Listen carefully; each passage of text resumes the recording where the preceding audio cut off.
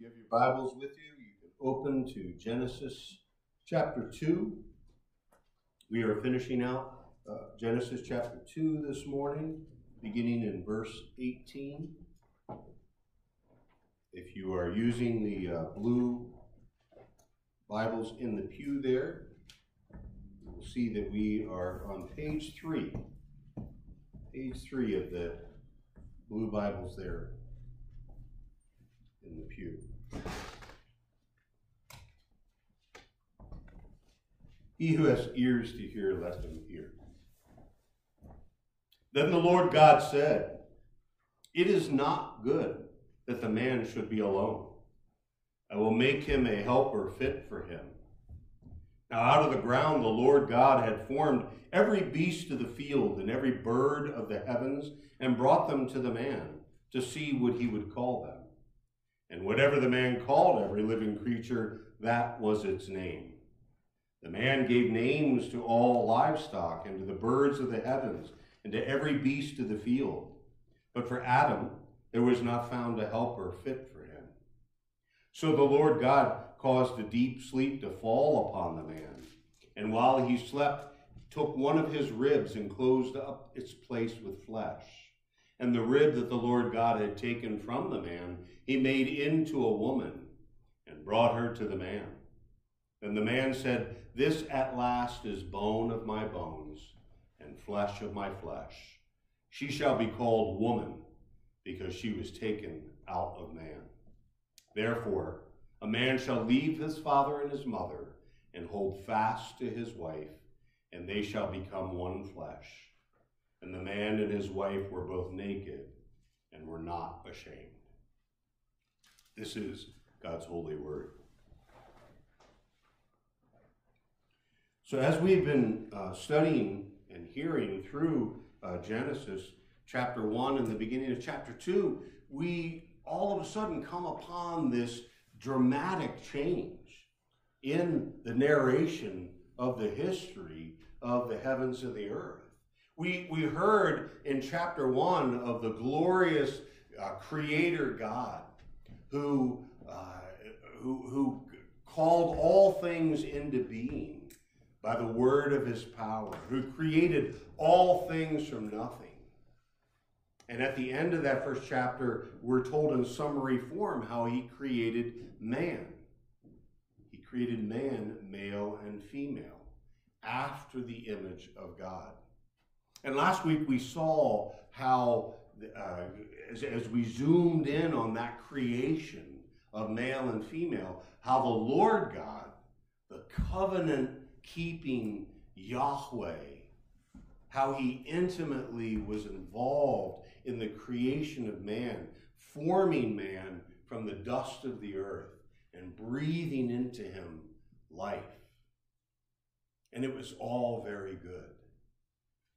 And so when we read here now in verse 18, this should shock us. This should cause us to take note, because now, after 5 days of evening and morning creation, followed by a benediction, it is good, and it is very good. We see here, for the first time, God pronounces a malediction,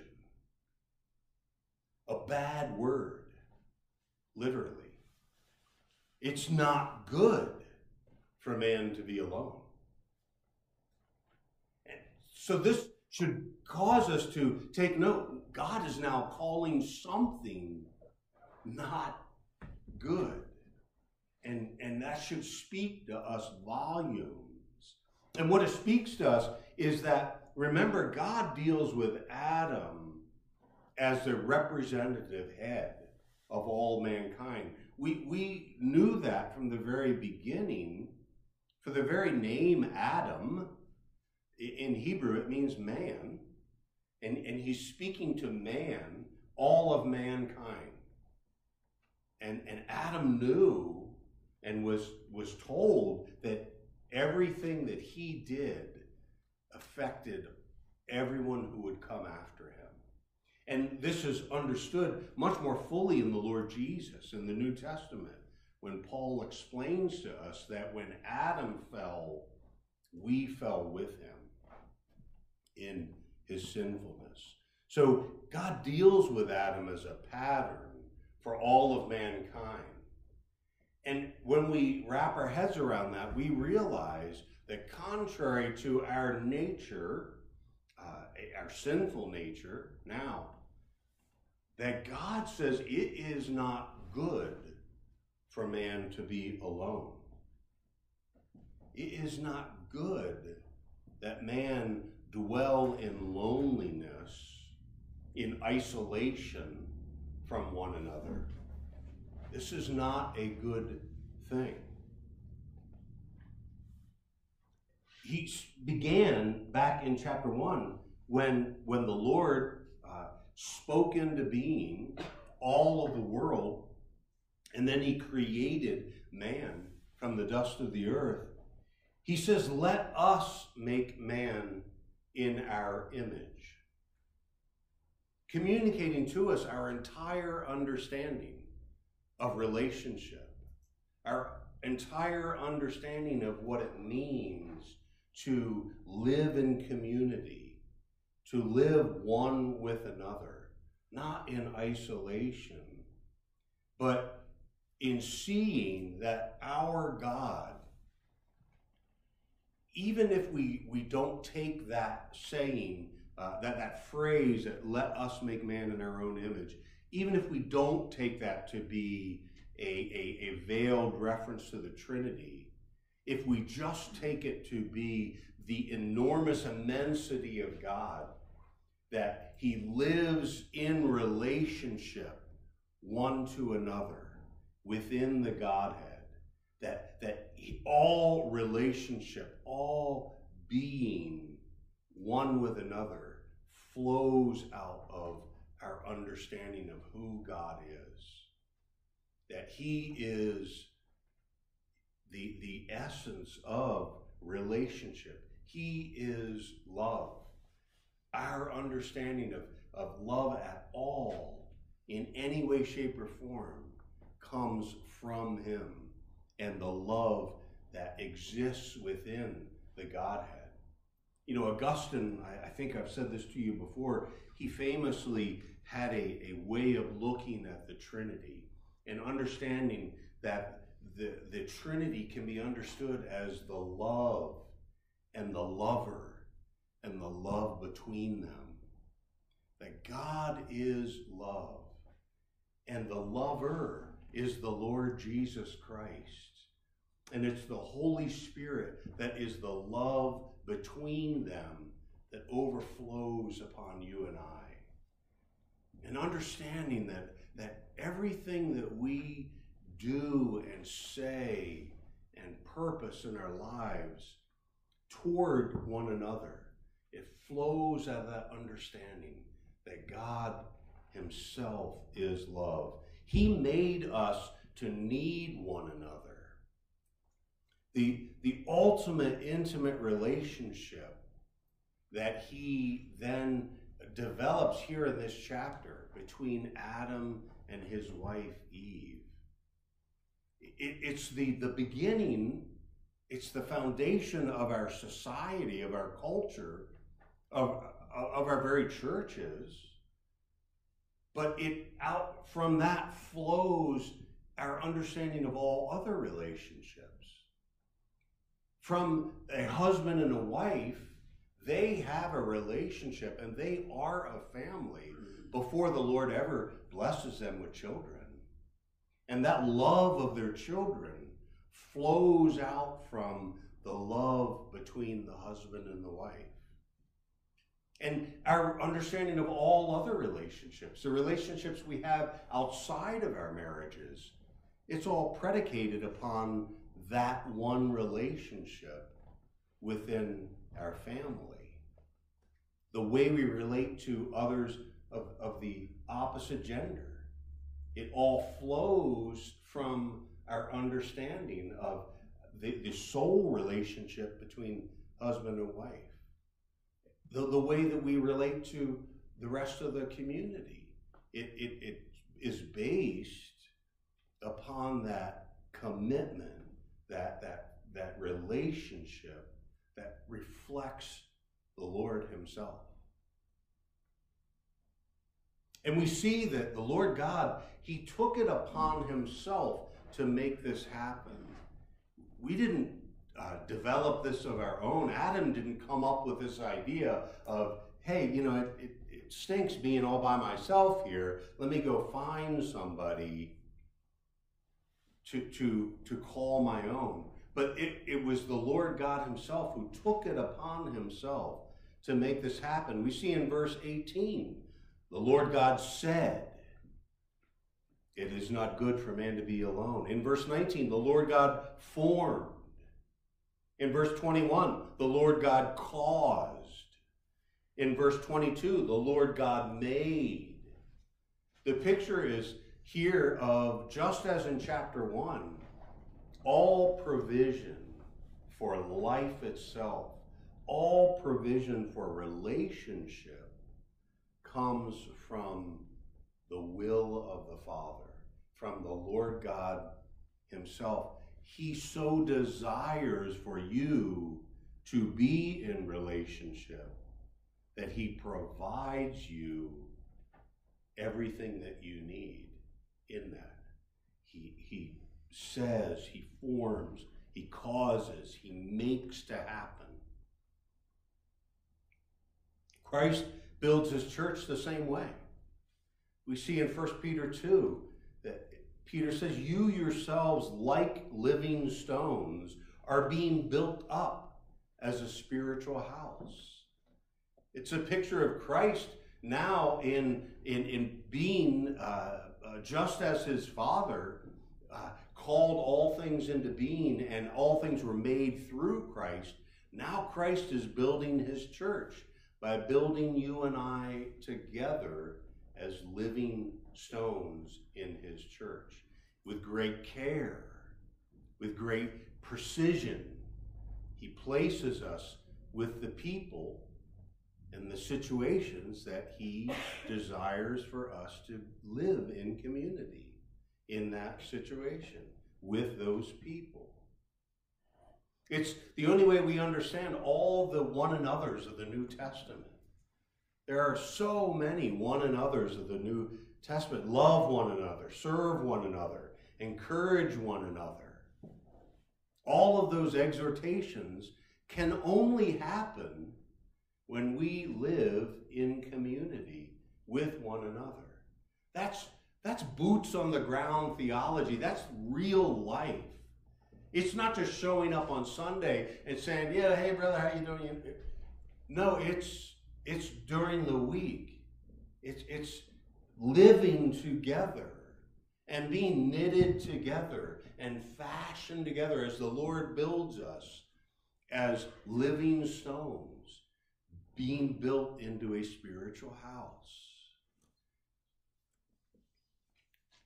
In Christ, he restores us into his image, into the perfect image that he reflects of that relationship between the Father and the Son and the Spirit, that perfect love, that sacrificial love. And he restores you and I into that. There is one body and there is one Spirit, as you were called in one hope in the Lord Jesus Christ. It is through him and for him that we are called to this one hope. See, we must fight the pull of our own sinful nature, of our own sinful heart, and the pull of our world, of this world, that would pull us apart, that would separate us, that would tell us, you know what, it's just easier for me to live life on my own terms. I just like animals better than people. That pull is there. That pull is there because of our sinful nature. And yet we must fight that and see that in this we have been called to be in community with one another. the example of Christ. He came to serve and to give his life for you and for I, for others. He did not live to please himself, but lived to please the Father and to redeem a people to his own. Now, we are never commanded by Scripture to absent yourself from relationship. We're never called in Scripture to absent ourselves from marriage. That is actually seen as a feature of those who have departed from the faith, as Paul tells us in Timothy, that devoting themselves to deceitful spirits and teachings of demons. Paul also points out that some in the church are given the gift of celibacy, but only for the purpose of serving Christ and his body. Some are called to that in a special gifting by the Holy Spirit to serve one another. So their calling is no different than the rest of us who are called to live faithfully in marriage. It's to serve one another. It's the same calling, it just looks a little different. And that's what we are to see in this passage as well. The second point is that we are called in servant leadership to reflect the image of our God as the God who serves and who leads by serving. In verse 19 and 20, the Lord God in his care for man demonstrates to Adam that there is no suitable helper for him to be found. It says that the Lord God brought them to the man that to see what he would call them. And in naming all of the animals, Adam is exercising what he has been commanded to do in chapter 1. It is dominion over all the creatures. So Adam is called upon to name all the animals. Now there's much that can be said about that, but what we do see in this is that all those that he has dominion over, they are not of his kind. And although he's doing what he is called to do, still there is not a suitable helper found for him. And so Adam becomes aware of his need by the hand of God, by the one who leads him to understand this. Instead, the Lord shows us that one must be taken from his side to be fashioned perfectly for man. This is one of my favorite quotes from Matthew Henry, the great Puritan preacher. It was spoken at Farah and my wedding, and so it has always meant so much to me. Matthew Henry says that we see from this scripture that woman is not taken from his head to top him, nor out of Adam's foot to be trampled upon by him, but out of his side to be equal with him, under his arm to be protected by him, and near his heart to be loved and beloved of Adam. What a great picture of why the Lord does all things so well. It should speak volumes to us men who are called to live with our wives in an understanding way, in a sacrificial way, as we image the Lord himself and his intention for us. And when this occurs, Adam speaks the very first words of mankind in the garden. In his sinless state in the garden, Adam speaks that this is at last bone of my bones and flesh of my flesh. She shall be called woman because she was taken out of man.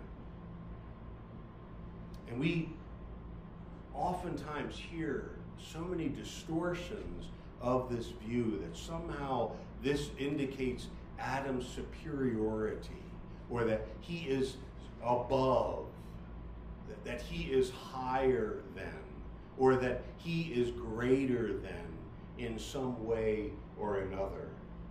But actually, this is indicating his position in the relationship, not his or her relative values. For it has already been declared that man is created male and female after the image of God.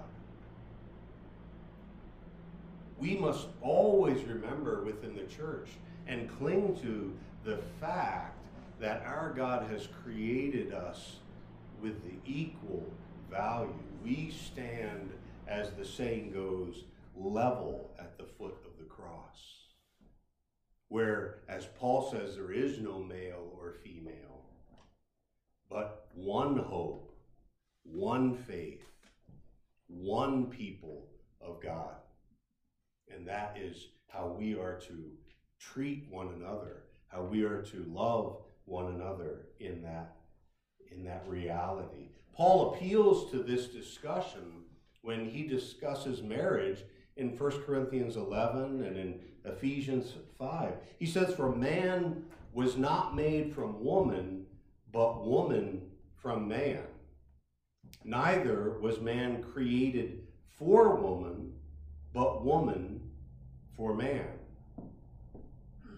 So he is explaining the relationship amongst them, but not their value. He says they both share the image of God equally. And look at how the Lord God fills the need of the man that he created first. It says that the Lord creates for him a helper. That word there in Hebrew, it's a ezer. He creates an ezer for man. And too often we see that in a backwards way. Like as if, well, she's just a helper. That's her role. That's her function. That's her highest calling. But that's a backwards way to look at it. It entails Adam's inadequacy, that he should not be alone. It's describing that Adam, I have created you all very good, but I have created you to need another. That in order for you to fulfill the mandate of dominion and of reflecting my image, you need a helper. Someone who can come alongside you. This word entails his inadequacy, not any supposed inferiority. And we know this because elsewhere in the Old Testament, that same word is used of God. God is our ezer. He is our helper. It speaks of our inadequacy. I cannot live. I cannot survive. I cannot thrive and be who God created me to be without my helper.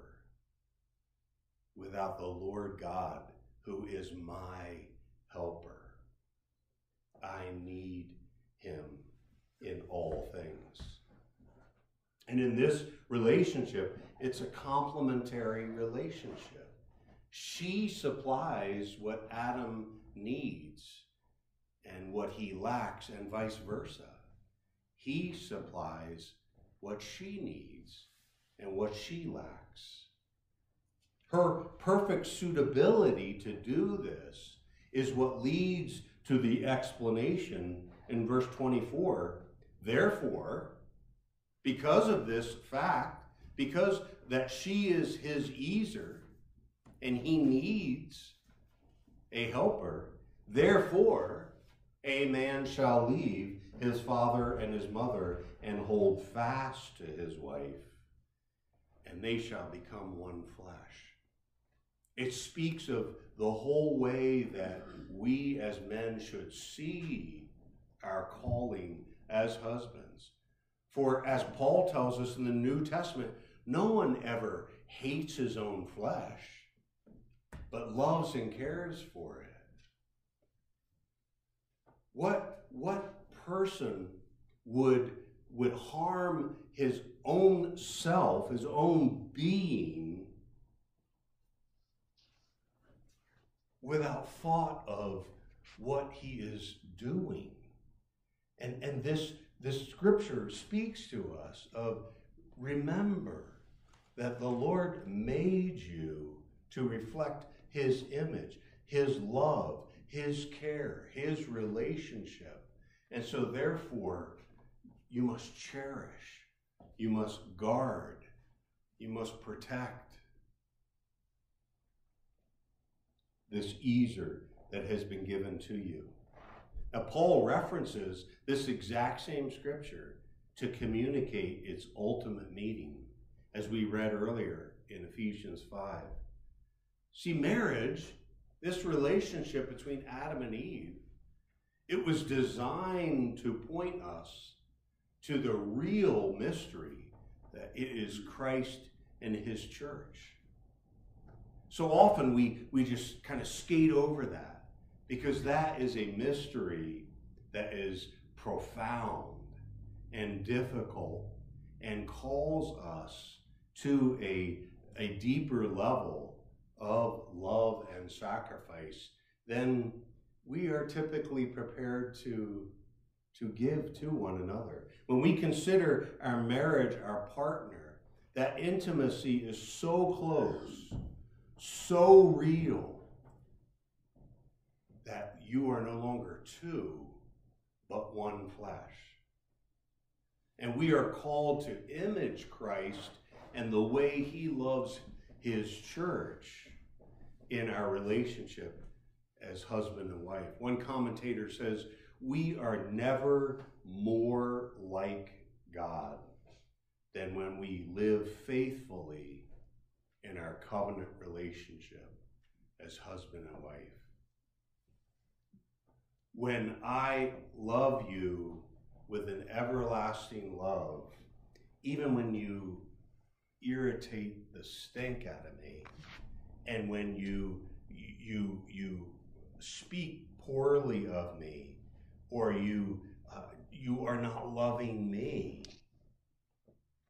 I never better image the Lord Jesus Christ and his love for his church than when I respond to that lack of love with love and sacrifice. That is the real meaning of why we are given one to another. And finally, this section of Scripture, it summarizes it all for us. Moses, under the inspiration of the Holy Spirit, writing this history of the creation of the world and of mankind, and of the as we call it, the institution of marriage. He summarizes in verse 25, and he says, and the man and his wife were both naked and were not ashamed. Now, little kids read this and they giggle, they were naked and they weren't ashamed. But we should see in this the great, profound summary of the relationship. It certainly summarizes the relationship that Adam and Eve enjoyed together. But if we think to the next chapter, when Adam and Eve fall into sin, they are not ashamed to be with one another any longer. But who is it that they hide from? In their shame, it's them hiding from the Lord God. Their shame causes them to turn away further from the Lord. They have already broken his commandment in disobedience, and their shame causes them to turn further inward, further away from the Lord. And Moses is explaining to us that just as our relationship with one another points to our relationship to the Lord, so these verses point us to the one who takes away all that shame, who restores us to that image that we were created in the garden. See, remember, it was written by Moses as the people were about to enter the promised land, the land flowing of milk and honey, the land of promise that the Lord had provided for them, where they would live faithfully as his people. And he's reminding them who they were created to be. Now as he's writing these words, and the people as they're reading them, or being read to them for the first time, they clearly knew they were no longer like Adam and Eve. They were no longer sinless. So what is the meaning for them? It pointed them to the covenant-keeping God, Yahweh, their creator, their redeemer that brought them out of the land of Egypt, who provided a covering for their sin, that they were no longer ashamed to be called the people of God, that they were called to live without shame before him, no longer slaves to Pharaoh, the shame of slavery, but a people of God's own possession, a covenant people, holy and set apart to live for them, for God. And that's why it was written for us as well, to remind us how we are to live in relationship to Christ as our Redeemer and Savior, the one who covers our sin with his blood, that we would walk before him with no shame, for he has taken all of our shame upon himself when he offered himself up a sacrifice on the cross, bearing our shame for our sinfulness. We are no longer sinless. We still deal with remaining sin in our hearts, but because God is the covenant-keeping God who has already provided the atonement for our sin, the covering of our sin, and has made the reconciliation between God and man that would soon be revealed in the very next chapter, in chapter 3. We can walk without shame because Christ has covered me. You cannot say anything about me that has not been said about my Jesus. And so there is no shame for the believer. And that by the power of the Spirit, we can now live in covenant faithfulness with God because Christ is our covenant keeper.